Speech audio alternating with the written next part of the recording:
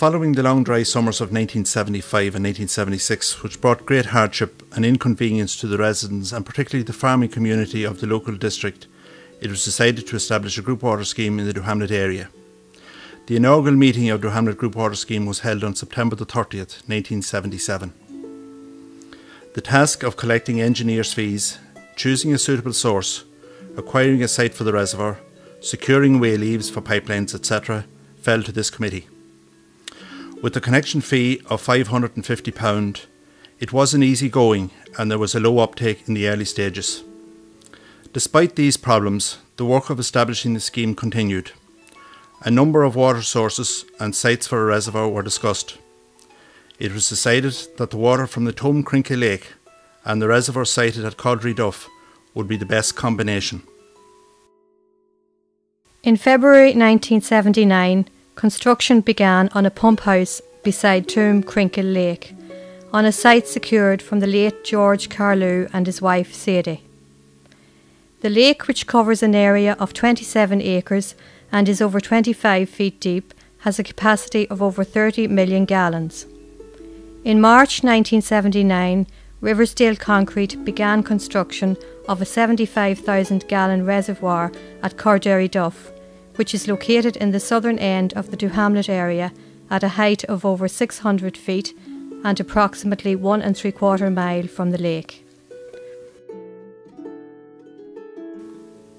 On the 23rd of April, the contractors, John Connolly and Noel Lear, started work, laying the rising main and approximately 25 mile of distribution network, stretching from Killycard on the Blaney side to Knocknamaddy near Ballybay, and extending from Cromartin in the north to Shane in the south.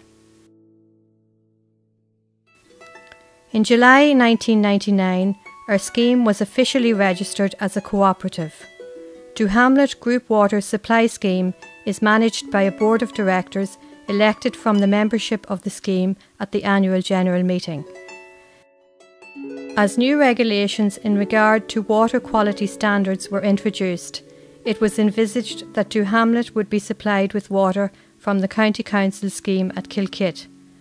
However, over time circumstances changed and we were able to join the County Monaghan DBO Bundle project, which provides full water treatment to group schemes throughout the county.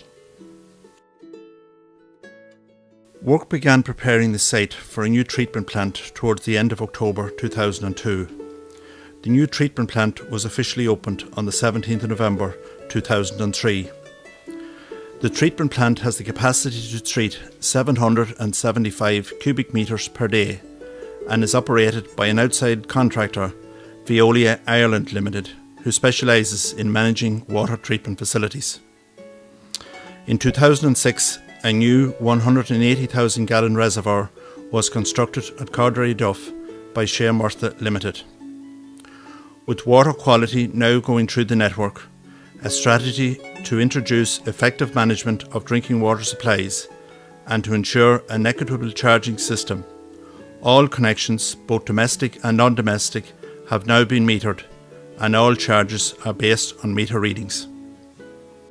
Bulk meters have also been strategically located, which allows for early identification of leaks in the wider distribution network. Metering has led to real savings. Similarly, householders, farmers and business outlets can use their meters to ensure that water is not wasted and that costs are kept down. A quality assurance training programme was undertaken by the Board of Directors in early 2007. This provides a standard operations procedure and checklist for group water schemes. It assists in maintaining water quality from the source to consumer's tap by putting in a number of control measures. Testing is carried out on a weekly and monthly basis. An approved independent laboratory is used for this work. This is to ensure that the quality falls within the strict guidelines laid down by the European Drinking Water Directive, the Department of the Environment and Monaghan County Council. Monaghan County Council also carries out a random sampling programme on the water supplied by the scheme. Source protection is the topic at the moment, and we, the board, are awaiting a report which is being carried out by the Centre for Freshwater Studies at the Dock Institute of Technology. While Tome Crinkle Lake is the main source of supply to Doohamlet Group Water Supply Scheme, the total catchment area of water supply covers an area of 700 hectares. It extends from Lagan in Annamullen Parish, across the R181 Castleblaney to Lochhagish Road, and follows the valley leading eventually to the lake. This area covers a range of farming activities and includes a number of busy roads carrying a range of vehicles with possible hazardous loads. The danger of pollution from any of these activities is a constant threat to the scheme. In effect, careless farm practice or a traffic accident involving a tanker within 7 kilometres south or southwest of the Tome Crinkle Lake would have a devastating effect on the water supply. The best defence against this is early warning of any possible dangers to the source. Members of the public, and in particular consumers, should contact the scheme immediately on hearing or witnessing any possible contamination to the supply. Our current membership is 387 members, with 537 individual connections spread over 50 townlands. To date, approximately 1,417 million gallons of water has been pumped around the scheme. Average consumption for 2008 was 126,000 gallons per day, or 46 million gallons for the year. The reservoir, rising main and distribution lines are managed and maintained by the scheme itself. Meters are read quarterly and bills issued half-yearly. Repairs to the network are carried out as a matter of urgency, with limited disturbance to the consumers on the branch concerned. Conservation of water is a major concern for the scheme, as every litre passing through the network costs money to treat and supply. In addition, there is the danger that the source may run dry during a prolonged period of drought. It is important for us all to protect and conserve our environment. Wastage of water places an unnecessary burden on energy demands used to pump the water to the reservoir and then to treat the excess wastewater. Some simple measures to conserve these scarce resources are easy to follow, but nevertheless very effective. Informing the scheme of any leaks on the distribution network is an effective way of saving large volumes of water. This is noticeable by large wet patches on the road during a dry spell. In some severe cases, the water may be seeping from the road. Don't assume someone else will inform the scheme. Contact the outdoor staff. Their phone number appears on the head of the bill received twice yearly. Farmers should regularly check their cattle drinkers and on-farm distribution network for possible faulty joinings. This is particularly important just after a period of frosty weather. By placing a half-litre bottle of water in your cistern, the average household can save 3,500 litres of water per year. Placing 2 bottles would save twice this amount and would result in a total saving to the scheme of over 1 million litres per annum. Other water-saving ideas include not leaving the tap running while brushing your teeth. Leaving it running results in each brushing wasting around 30 litres. Always make sure the dishwasher and washing machines are fully loaded before completing a wash cycle. These machines use on average 50 litres per wash.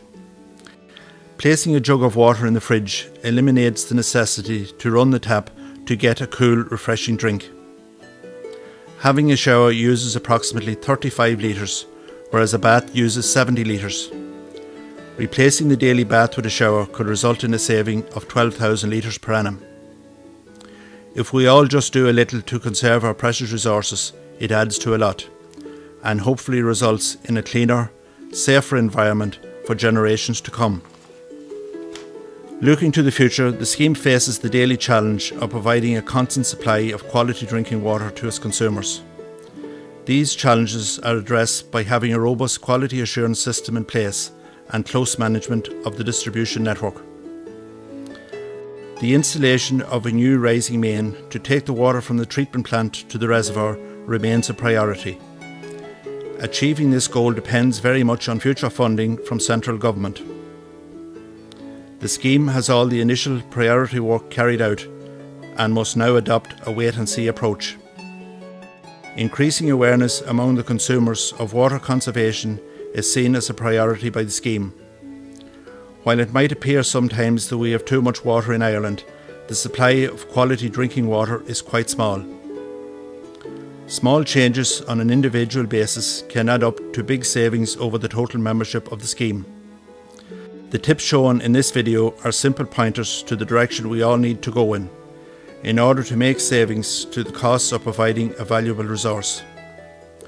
We hope you have enjoyed this look around Doohamlet Group Water Supply Scheme, and it instills a sense of awareness that this is our scheme run by local people for the local community.